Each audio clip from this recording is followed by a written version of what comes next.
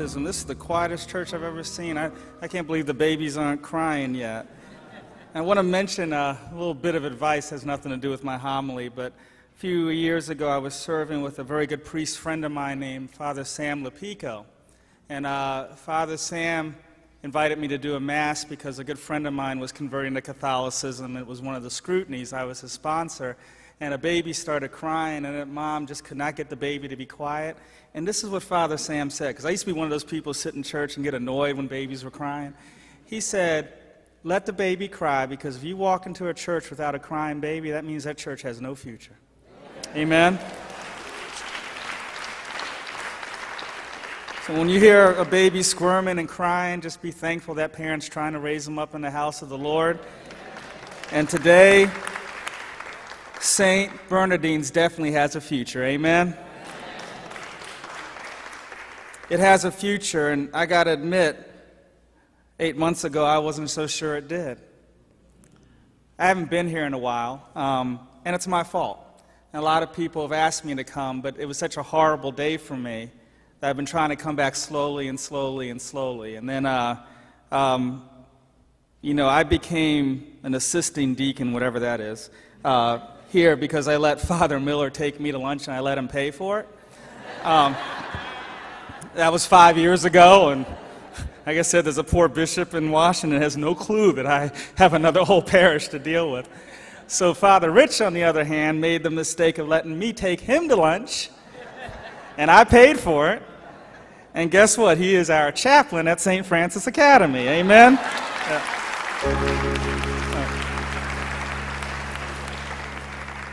And during that 8 months, someone said, oh, you know the new pastor at St. Bernardine's? I said, oh, I know him really well. They said, well, how long have you known him? I said, oh, gosh, about 3 hours. But it was an intense 3 hours. We met on that same morning, and since then we become brothers and we become friends, and I'm glad to be home. Amen? See, Jesus told parables so that people could better understand what he was trying to teach. He told parables so that something that is really impossible to understand, the kingdom of heaven, could be understood by being brought down to earth, put in real terms. So when I hear a parable, I'm supposed to put myself in the circumstance and eventually apply it to my life. Now in this parable, determining which of the two sons did his father's will is not terribly difficult. Frankly, one's a hypocrite, and the other one's a sinner who repented. And on most days, I would submit that you and I, as Christians, are sinners that repent rather than hypocrites. Furthermore, we learn today that it's better to be a sinner that repents than it is to be a liar and a hypocrite. Amen? Now, there is one sticking point for me. One point that I have a real hard time getting past. You ready? One son said yes, but then did not go out into the vineyard and work. Now, I've done that 1,000 times, amen? Even with my own parents, as a child, with my teachers, I said yes, but turned around and didn't do what I promised. I was ordained about 6 years ago, and the parish I was assigned to was also the parish of my high school principal. And he knew me in high school well, and it wasn't for all good reasons. And he knew that I have his job, which was a shock to him. He knew I was getting ordained, which was also a shock to him. And he knew I was getting assigned to his parish, but he kind of lost track of when all this would happen. So at my very first Mass at that parish, I'd been a deacon for like 3 weeks by the time I got there. The whole Mass goes by, he doesn't even notice me. It's a huge parish, so, there's always 6 or 7 deacons there. Most of them are seminarians, so I was just a face in the crowd. And after Mass was over, he walks by me, and I'm dressed just like I am now, vested. I said, Mr. Moreland, aren't you going to say anything? And he looks me dead in the eye and said, dear God, they did it. Again, that was just his loving way of saying, I'm really proud of you, Curtis. So the son who said yes, but did not go do the work makes sense to me because several times throughout my life, that's exactly who I am. I told Jesus that I would obey his commands, and then I would turn around and fail to do it. Jesus said, forgive that person, deacon, and I said, okay, but then I would just hold on to my anger. He said to me, deacon, pray for your enemies, and I said, sure, I will. All the while, I was plotting my revenge, amen? Jesus says, go out and defend your faith. Defend what I have taught you and taught it as the truth. And I said, okay, but when the chance presented itself, I let an insult about my faith go unchallenged because I was cowardly. None of that is my sticking point, though. That's just me being a sinner, and I knew that. People are surprised. I'm like, look, I'm ordained, not canonized. Can I get an amen? Amen. The other son, I don't get it. He said, I will not, but changed his mind. Now, brothers and sisters, by that I am completely perplexed. Because never, ever in my life have I ever looked at my mother, my father, an aunt, an uncle, a teacher, anyone older than me, and said, I will not. Honestly, Jesus lost me there. Such a maneuver in my family would have been unimaginable. And if I did try it, I sure as heck wouldn't be here preaching to talk about it. I will not? Are you serious? I mean, if I'd been in the crowd, I'd say, well, Jesus, time out. How did the man make it past that point? That parable doesn't happen in my family, and I suspect it doesn't work in yours either, amen? And now that I'm in my mid-40s, it wouldn't work on my little cousins, it wouldn't work on my students. Heck, it really wouldn't work for anyone under the age of 25 as far as I'm concerned. Can I get an amen? Amen. See, I had a student once at my last school, never will forget this. The mother bought her in. She wasn't even in trouble with me. And was just upset about something the girl had done. And in the middle of telling me the story, the girl, I swear, looked at her mother and said, Mama, shut up. And I was in shock. So I remember saying, oh, no, you can't do that in my office. You need to get the heck up out of here. And the girl left. And the mother looked at me and said, thank you, I don't know what to do with her. And I said, don't thank me. I wasn't talking to your daughter, I was talking to you. How are you going to let her talk to you that way and expect me to do something about it, amen? Well, eventually she did come back to school. She graduated. And to prove that there is justice in the world, she's a teacher, amen? Now, I tell that story because it is kind of comical. It was painful at the time. But I find such behavior intolerable in my office. And I also know it's intolerable in my family. So doing this with God is beyond my comprehension. How do you tell God to his face, I will not? Well, here's the small insight. And I should be equally perplexed about the thought of lying to God as I am about the thought of openly disrespecting him. And what we learn in this parable is that he would rather be openly disrespected than lied to.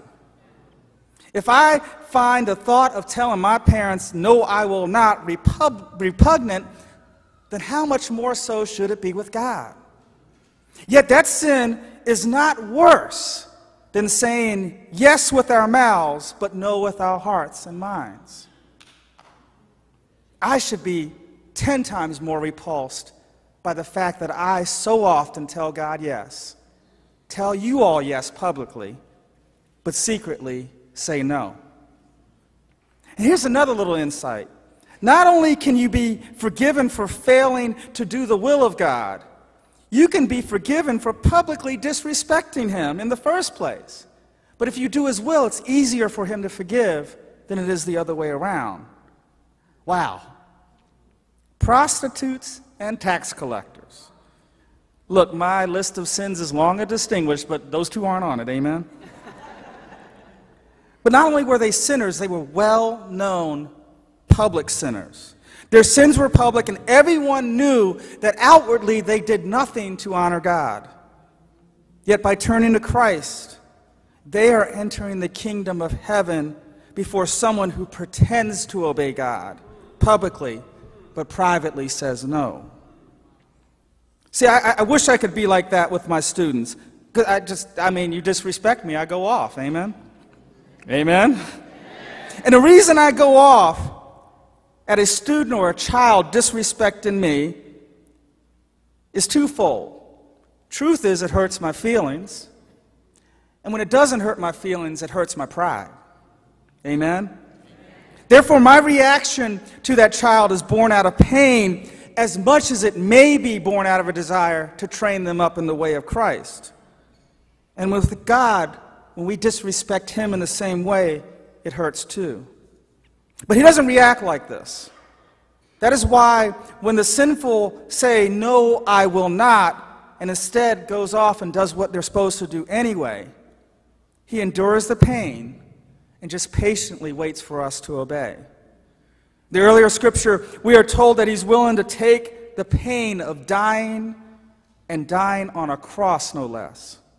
And even then, on the cross, He was patient with us, and He will be patient with us until we do His will. Thank you, Jesus, because there is no other way a sinner like me would ever have a chance. And I do have a chance, amen?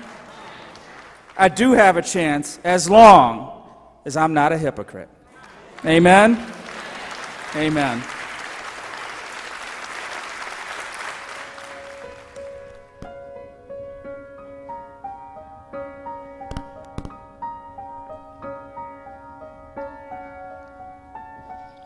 Take me to the King. I don't have much to bring. My heart is torn in pieces. It's my offering.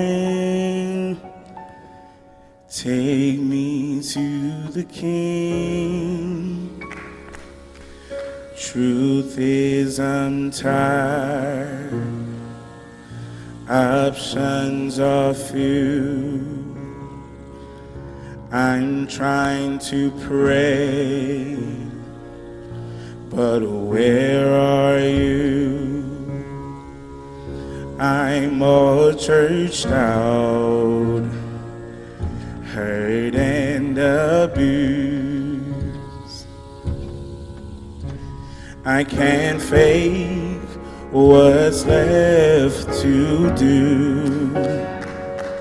Truth is I'm weak, no strength to fight, no tears to cry, even if I tried. But refuses to die. One touch will change my life. Take me to the King. I don't have much to bring. My heart is torn in pieces. It's my offering. Lay me at the throne. Leave me there alone to gaze upon your glory and sing to you the song. Please take me to the King.